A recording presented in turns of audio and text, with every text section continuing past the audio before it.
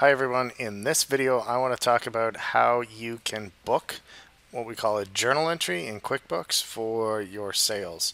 So in this example I'm going to go through is Amazon.ca sales report, and this is just going to be the settlement payment that you get, and we're going to make the entries so that this will correctly record the sales and the various Amazon fees, and then finally the net number that actually came into your bank account.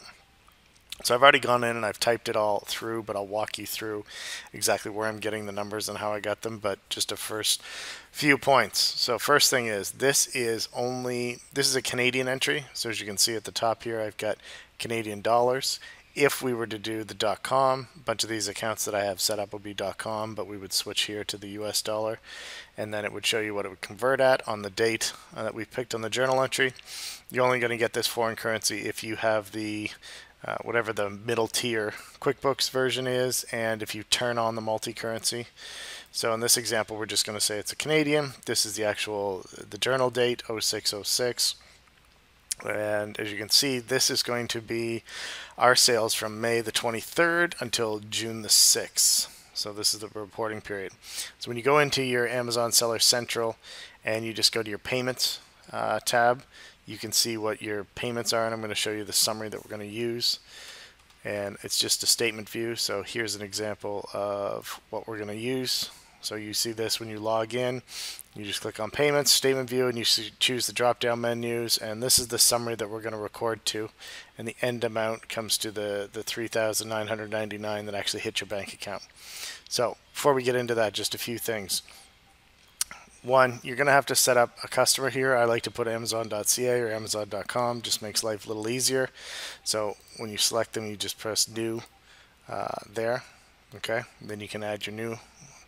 Through the rest of these here, these accounts I've already set up.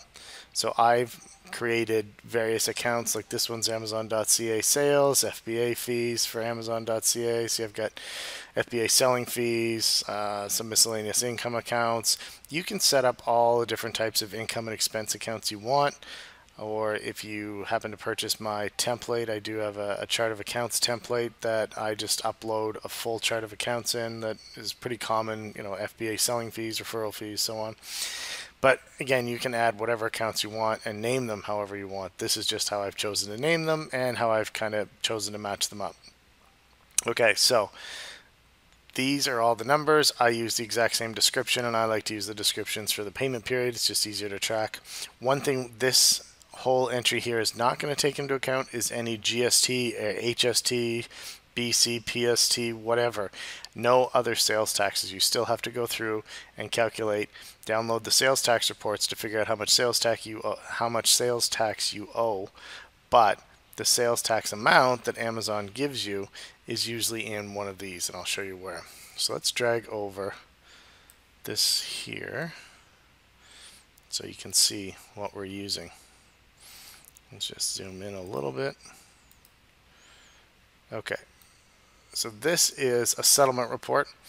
So each of these amounts here, I've put them into various buckets and ultimately getting down to the $3,999 that was deposited into the bank account. First thing here is product charges. This product charge, the $4,000, is what you actually sold. So that's your total sales. Then you've got some miscellaneous rebates in here. I usually just jump them into, you'll find I use miscellaneous buckets for these small ones that I'm not too concerned about money going in or out.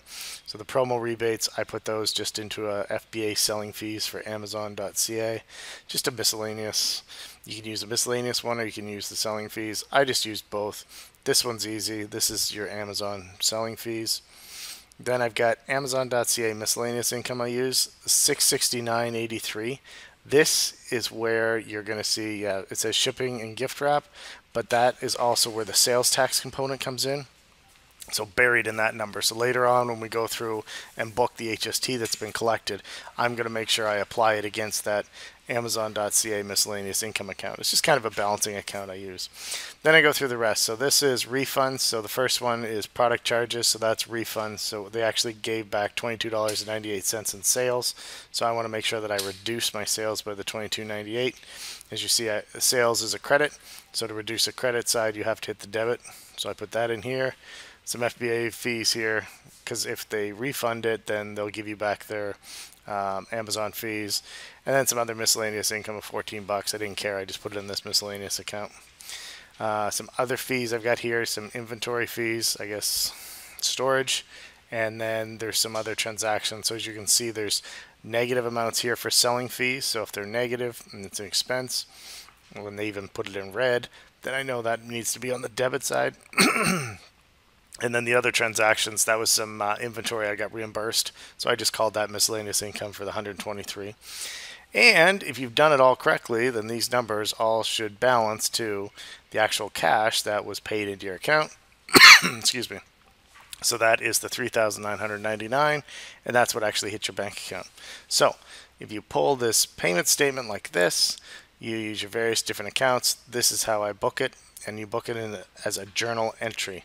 So when you're on your QuickBooks page, you go to the upper right and you press the plus button, and in there it gives you some options, and one of them is to create a journal entry. That way you're not only recording the actual cash you get, but you're correctly recording the total sales and the various fees, because all these fees along the way, add up. And reporting to the government, you need to make sure that you use the actual sales amount and not just the net cash that you got from Amazon, because this isn't truly your sales figure. This is the cash that they paid you after all these fees back and forth during the payment period. Okay, so then we click on this. You're going to scroll down. You're going to see, oh, this total column here and these two balance. You can put a memo in if you want. Maybe that it's the same period. However, it's up to you. And again, any of these accounts, you can choose to create whatever accounts you want. I have some general groupings, selling fees and miscellaneous income.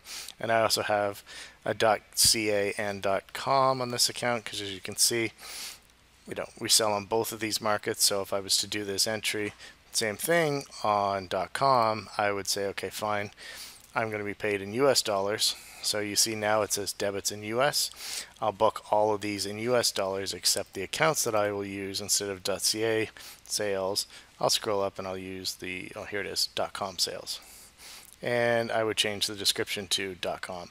And that way I can see both of them. Oh, I would also change the customer over here to Amazon.com. I would set up a new one if you're doing it for the first time. And make sure you change the payment dates to be the same. But what this will do is you can type all these in US dollars, and then it'll get correctly converted in your QuickBooks to Canadian dollars. And that is how you can book a payment. The next step that you're going to have to do after is still download the reports to figure out how much taxes you owe and make a journal entry to recognize the tax liability. But at least now you've correctly put in the right sales figures and the right Amazon fees that actually tie to the TD checking or whatever cash actually hit your bank account.